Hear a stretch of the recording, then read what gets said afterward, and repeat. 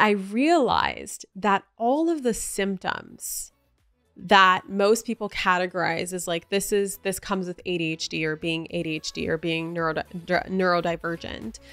I realized that my mom would actually use those and like use that to program me to believe that that's a good thing.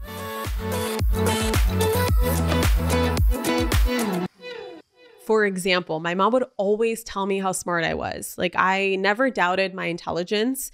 That's something that I never had to doubt in my life because thankfully my mom told me that enough times where I believe that. And our parents are like gods as children. We absorb everything like sponges that our parents tell us. So if your parent keeps telling you, hey, you're lazy, you're lazy, you're lazy, you're going to grow up believing you're lazy, even if you're not. If your parents say you're stupid, you're stupid, you're stupid, even if you're not, you're going to believe it, right? So who knows? Like, maybe I'm not that smart, but my mom always told me like, you're smart, you're smart, you're smart. So I've never doubted my intelligence.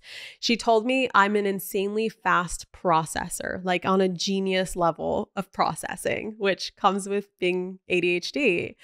And so she like picked all of these symptoms, all of these things that would make me different from other kids or would make my brain, different from how other people's brains worked.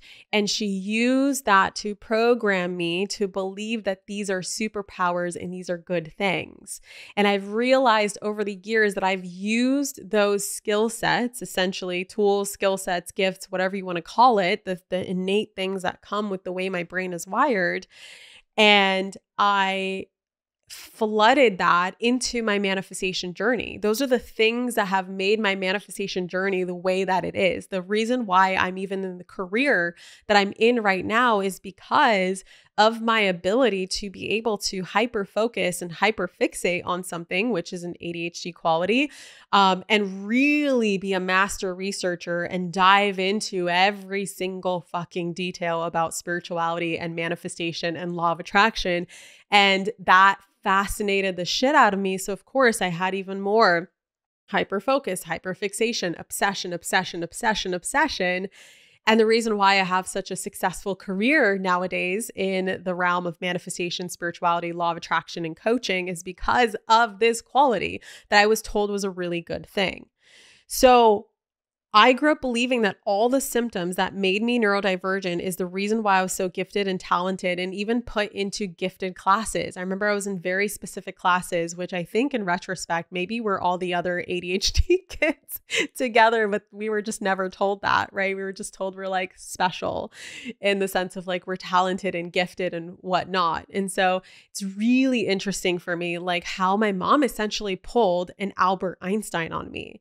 I don't know if you know this story. And I don't know if the story is true. Some people say it's true. Some people say it's not true. I like to believe it's true because at least for someone out there in the world, it's probably a true story. Like I'm sure it came from somewhere, whether it was associated with Albert Einstein or not. But let's just pretend the story is true and I'm just going to quickly tell it. So when Albert Einstein was 9 years old, he was kicked out of school. He came home from school with a letter and he gave his mom a letter because he couldn't read. And so his mom read the letter and the mom read the letter to herself, and with tears in her eyes, she read the letter out loud to Albert Einstein. And what she said was, "Hey, Albert, the letter says that you are way too smart for the school. In fact, your intelligence is so high and you're such a genius and you're such an incredible student and you're such a fast learner that the school cannot keep up with you. The teachers have nothing to teach you. So the teacher is telling me to pull you out of school so that I can be your teacher because I don't think that the school can teach you what it needs to teach you. And so I'm going to take you to the pace that you need to be at." And so essentially she pulled him out of school, told him it's because he's so smart. And Albert grew up, right, believing that and was homeschooled, I guess, by his mom or something like that. And then after his mom passed away, the story says, he found the letter and he read the letter from the school. And what the letter actually said was, your son is mentally incapable of learning. He doesn't understand anything. He doesn't comprehend anything. He's so stupid that we have to kick him out of school. And so you're on your own, buddy, right? Like you're on your own to teaching him because we're not going to accept, such a stupid kid or whatever it said. Okay. I'm just paraphrasing here, you guys. Again, the story could not be true, but I like to believe it's true.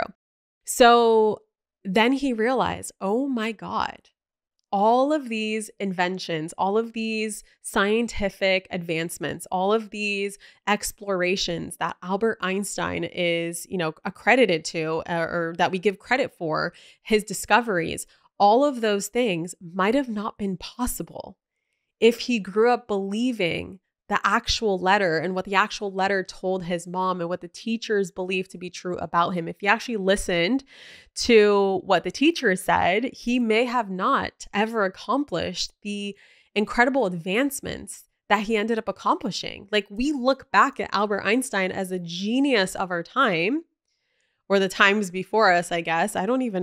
This is so embarrassing, but does anyone know when he actually was alive and died? Because right now I don't. But anyway, that's besides the point. So I was like, Mom, you pulled a fucking Albert Einstein on me. And she's like, I know. And, my mom even told me, like, as parents, you don't know if you're doing the right thing. I don't know if I was doing the right thing. I just took a risk and I just decided that that's not actually going to help you, especially now that I think back and look back, right? I think that now people are recognizing that ADHD is a superpower and that there's all these positive things to it. And there's so many tools and help that people can get with managing the symptoms and the things that make like the day-to-day life a little bit harder than for most people. But back then, I don't think that there was as many tools or as many resources or as much support. So who would have known how I would have grown up? Like, for example, some of the people that I know that were diagnosed with ADHD as kids and were told that as kids, they had to go on medication and they were told that they're like unruly and can't be contained and have trouble sitting down and have trouble focusing and that they're, not as smart as other kids or whatever. And it's interesting because I even told my mom, like, well, maybe, just maybe the fucking traditional school system was boring as fuck. So maybe that was the root cause. Maybe that was the actual problem. Maybe it wasn't the fact that these kids were neurodivergent. Maybe it's because school should be inclusive of all different brain types. Let's think about that for a second, right? But anyway, my point is I didn't grow up believing that I had some disability. I didn't believe that I wasn't destined for success because of the way my brain was wired, or that I would never amount to anything because I mixed up numbers in school, which happened all the fucking time. Now I look back in retrospect and I'm like, oh my God, the amount of numbers I've mixed up on math tests, which is dyscalculia, I think is how you pronounce it. That makes sense. Or, I spent most of my time staring out the window in class. I spent most of my time daydreaming. I lived such a crazy imagination as a kid. I couldn't tell you anything that I learned in school. It's like memories of school. I remember sitting at a table with kids, but I remember just being in my own imaginary land for most of the time.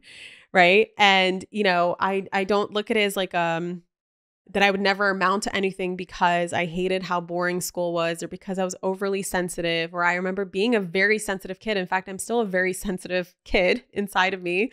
I'm still very sensitive to lights and sounds and things like that. And I'm like, this makes so much fucking sense, Mom. Thank you so much for revealing this finally to me. Not because it's going to change my life drastically or anything like that, but it's just I finally can make sense of things. So I didn't grow up with the label, you guys. And I think that served me in such an incredible way. And I think that just goes to show you, be really careful with what labels you associate with. Be really careful with what diagnoses you associate with. Be really careful with what stories people tell you around what this means. And again, I'm not saying that there's something inherently wrong with labels and diagnoses. It's a matter of language, right? And just anything can be empowering or disempowering, just depending on your perspective and how you twist it and how you reframe it. I think that in some cases it can be powerful because, again, like I said, when I finally figured out I have BII, which is essentially, wait, what does it mean? What does BII mean? What does it stand for? I know what it is, but for some reason my brain is like, what does it stand for? When my breast implant illness. Thank you, brain. Breast implant illness. So when I finally realized, okay, I have breast implant illness, I knew that my route of action, that the action that I'm going to take is to remove my implants.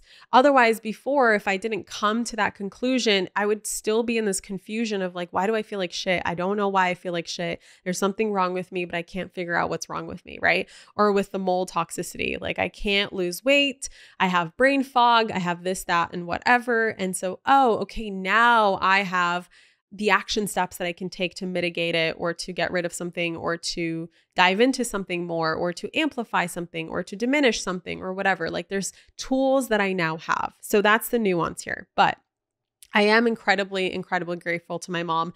I also truly believe that God would never give a brain to someone in the way that it's wired if it wasn't directly going to help them fulfill on their dharma, fulfill on their life purpose, and fulfill on their mission. And that's a huge lesson for me to see, because I want to get into the 5 reasons why I believe that someone with ADHD can actually be an even more powerful manifester than someone with a more normal brain, and not to like create separation or this is better than, and this other person's less than, but just like to give the people who feel like this is a disability or this is like a disempowering thing, I want to show you that it's actually a superpower.